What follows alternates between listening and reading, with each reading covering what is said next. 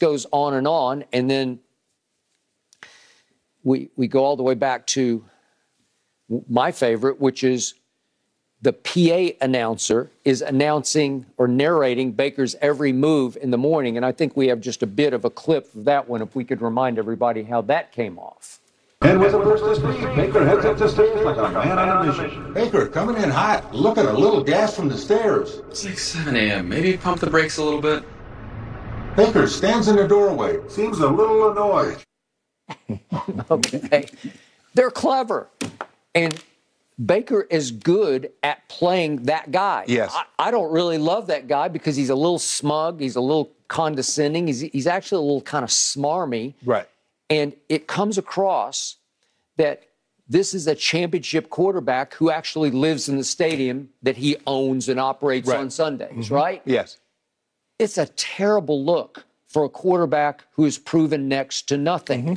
And when it did go bad, it made him look even worse because you sit back as a fan and say, how are you doing that when you're not doing that on the field? Right. And to me, slowly but surely, his selling power started to turn negative last year. Obviously, I believe he was hurt. You think he was just getting exposed, but you did admit that he shouldn't have been playing last year. But he tore his labrum, he fractured his shoulder, and he sucked it up, and he said, I'm just going to gut it out for this team the rest of the way. So he played effectively 15 and a half games with a torn labrum. And he probably shouldn't have played at all, but he did, and I don't think he did him any good.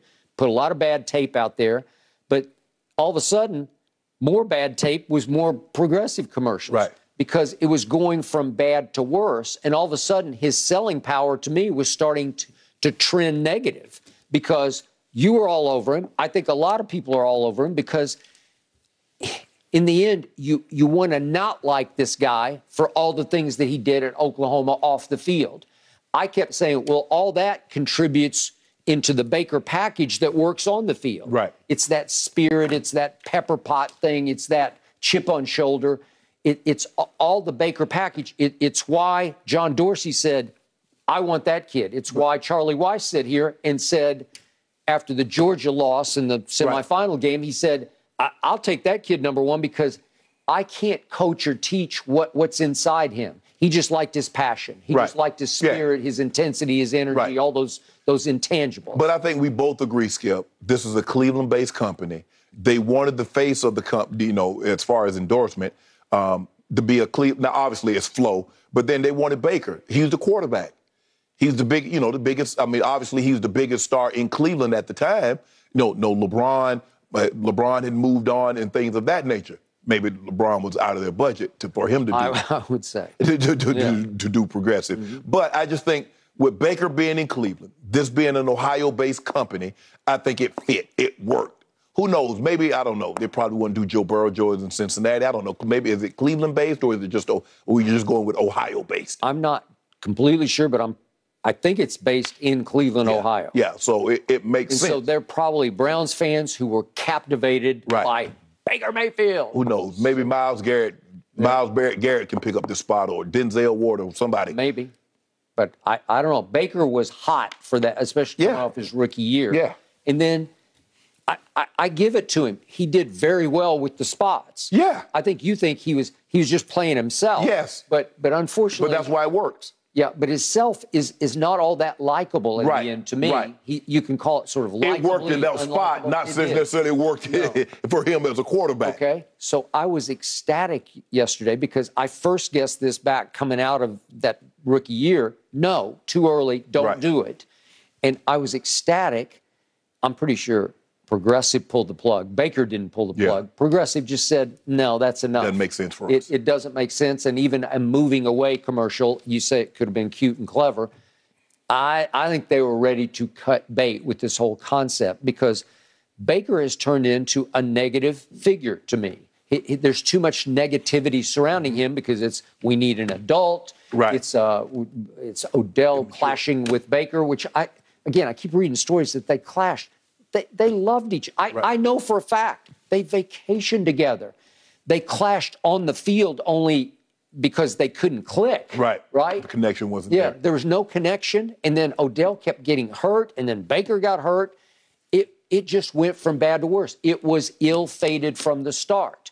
So I keep reading that they were at each other's throat in the locker room. I don't think that was the case at all. And then Odell's father is trying to defend Odell, and he's putting out tape of, well, look how bad this throw was. Right. And look how bad this. And then Baker's defenders are saying, well, look at this drop and look at this drop. Right. Okay, so that was the clash. But I think they're still friendly, if not good friends. So the point is, the target kept getting painted bigger and bigger on Baker's back as he went through some rough patches.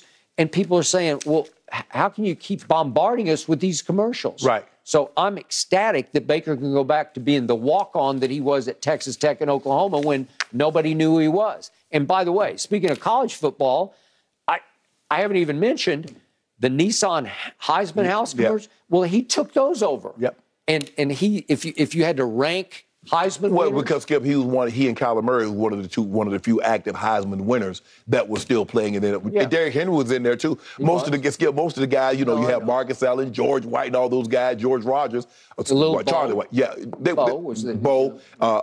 Desmond. Skip, those guys are long done. Okay. So you only have like 3 or 4 guys that are active that have Heisman Trophy winners. But as far as his Heisman, his college stature goes, his achievements, they don't measure up to a lot of other players. There are a whole lot of better college football players. Oh, absolutely, yeah. But all of a sudden, he's the it kid on Nissan Heisman House, too, right? Mm-hmm. So the totality of it, the impact of it, there's no way he could live up to that. Right. And certainly last year, he did not. Right. So I think he is starting over. I think he absolutely he's going to have to re-earn the salary he gave back, and he's going to have to re-earn national TV commercials. Yeah, absolutely. Yeah. And it doesn't make any sense, Skip. He flamed out in Cleveland. So why we have a guy that flamed out in Cleveland, in Carolina, still representing? It's a terrible look, right? Yeah, it would be. Yeah. It would be. Okay. Chris Paul can move all over and still do State Farm.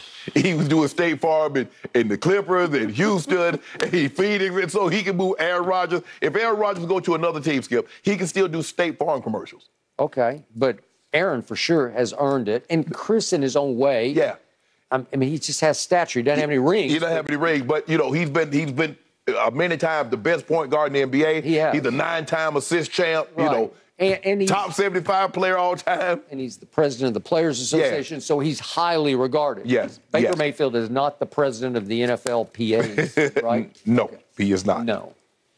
Baker certainly has a lot of catching up to do if he wants to get to the level of either CP3 or Aaron Rodgers. Yes. All right, Skip, we got to talk about your Cowboys coming up. Can Zeke return to his Pro Bowl form? Yep. The guys debate that one coming up next.